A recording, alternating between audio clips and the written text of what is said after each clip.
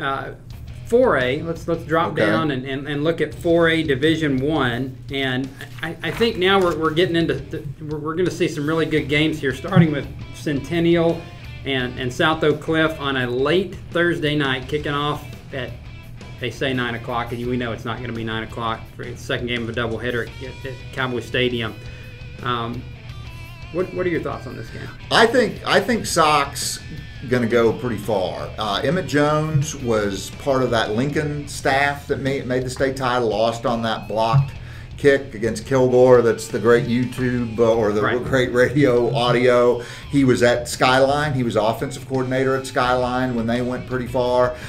You know, that's more than a coincidence that he's been part of the team, the DISD teams that have made a run. I think he's got a good mentality, and he's got a ton of talent.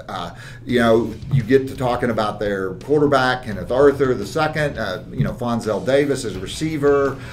They've got another really tall receiver, and then they got Jordan Stevenson, who's one of the top running backs in the state. Over 9 yards a carry. And then they've got, you know, you look on their defense. They've got a sophomore defensive end that's a star. They're really good there, and they don't hurt themselves. They, you know, because what happens to a lot of DISD teams is they're short on depth, and then where that takes effect is, you know, they'll miss an extra point, they'll lose that little field position battle on, you know, the 2 or 3 possessions, and well, then it's a 6-point game, and the other team scored a touchdown. So those things that end up making the difference, I think South Oak Cliff is not going to be hurt by those. Well, and here I'm going to go the other way. I'm going to pick Centennial because I think that's a team that's just got some magic right now. They have learned over the last few years how to win. They're the one Frisco team that's been able to do that. In looking at South Oak Cliff's schedule, they play such a weak schedule. I mean, they've not played hardly any quality teams this year. They're another team that most of their, over 50% of their passes have gone for 21 yards or more. So Weldon Swan over at Centennial, I think what he's looking at this week is, look, if we don't give up the big plays, if we don't do that and we make them take small chunks down the field, I think he'll take his defense in that situation. I think Centennial's offense is due for a good game because they've struggled a little bit the last few weeks, and they haven't been far off, and they're still scoring, but they're not scoring like they were to start the year. I think they get back to that. I think they beat South Oak Cliff this week. I'll stick with the Golden Bears. All right. Wiley and Mansfield Summit, 2 teams that I look at, wildly inconsistent, particularly Wiley. It's win one, lose one. You think they're the Cowboys. Summit started out, lost 4 out of 5.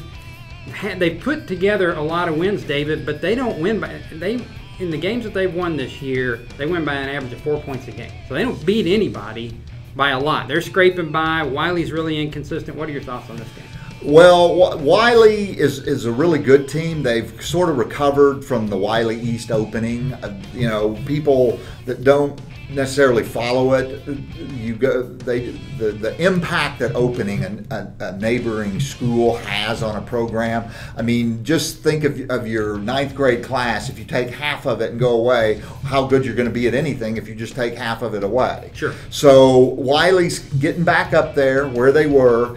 Mansfield Summit is one of those teams that we're going to hang around, and then they have that philosophy. I don't think those teams, at some point you have to be a really good team that can put teams away, because at this point of the year, everybody's a team of destiny. Yeah. You know, they all think they're going to go, and every Friday and Saturday, half of them get axed as team of destinies, and so I don't put a lot of stock in that whole team of destiny thing. I totally agree. And another game that'll be at Cowboy Stadium, the early game on Thursday night, Highland Park and Kimball. I saw Highland Park take apart the Colony on Friday night, and I think they do the same to Kimball. I think they do the same to there. And if you're Highland Park, they play good teams, but when you watch the formation, what Randy Allen does on offense, the no huddle offense, the just rotating receivers in, just getting a kid like Cole Feigl and putting him in the backfield,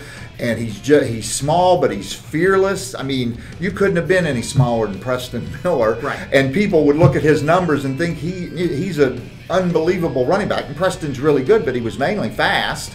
And that's what Cole is. They spread you out. They do these quick things. They get quarterbacks and convince them to run. They get matchups that they want. They create matchups that they want.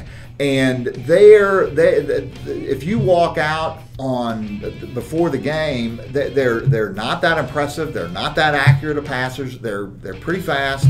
But they overwhelm the other team with what they do, and then it's just, the other team's behind by 28 points in the middle of the third quarter and going, oh well, we've only scored 28 points once this year. We're not winning this game. Right. And I think as I look at Highland Park this year, I think they've got a chance to play for a while. And I think the difference between this year's teams and maybe the last 3 or 4 years is Bergen's ability.